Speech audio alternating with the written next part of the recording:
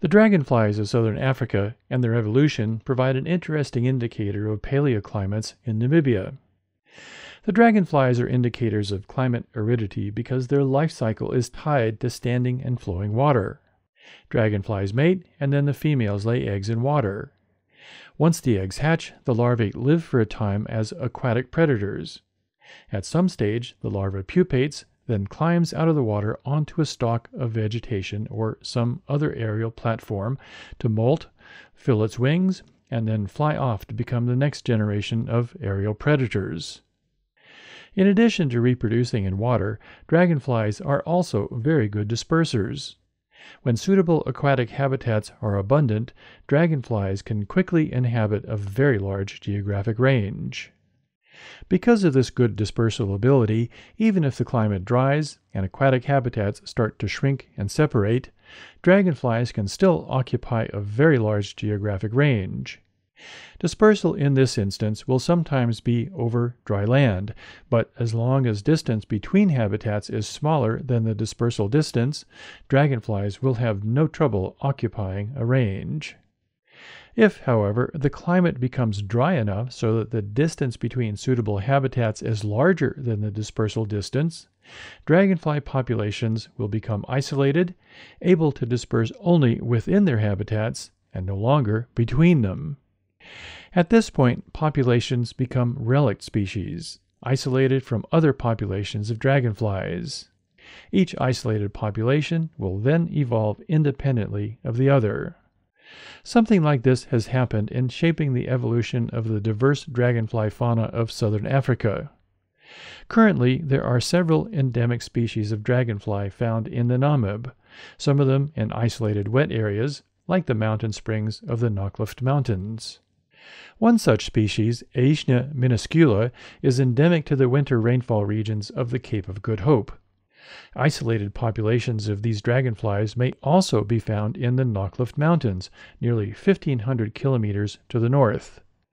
Presumably, Aishna's range was wider in the past, made possible by overall wetter conditions in the region.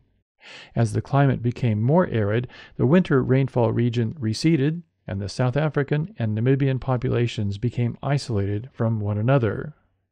The dragonflies of the genus Pseudagrion are widespread in the wetter savannas of southern Africa. These dragonflies also occur in isolated populations of the Naukluft Mountains as well as in northern Namibia. Again, the range of these dragonflies was supposedly more widespread in wetter times, but as the region became more arid, the Pseudagrion populations in the Naukluft Mountains and northern Namibia became separated from the parent savanna populations. The effects of these climate changes can be seen from analyzing the diversification of one of the southern African dragonfly genera, Trithomus, over relatively recent history. This genus has diversified quite a bit since the late Miocene, roughly 12 million years ago, through the Pliocene, starting roughly 5 million years ago, up through the Pleistocene, beginning a little less than 2 million years ago, and then up to within a few 100,000 years to the present. For most of this time, conditions in southern Africa were relatively dry, indicated here with yellow, with wetter periods, indicated in blue, occurring at the beginning of the Pliocene and again at the beginning of the Pleistocene.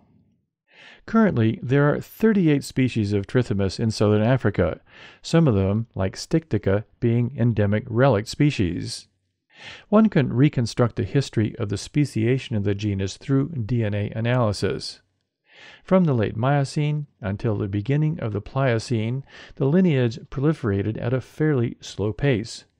As the climate became wetter at the beginning of the Pliocene, species proliferation increased a bit. When the climate dried again, there was a burst of proliferation, presumably reflecting the increasing isolation of populations. After the wet period at the beginning of the Pleistocene, the climate dried again, accompanied by another burst of species proliferation.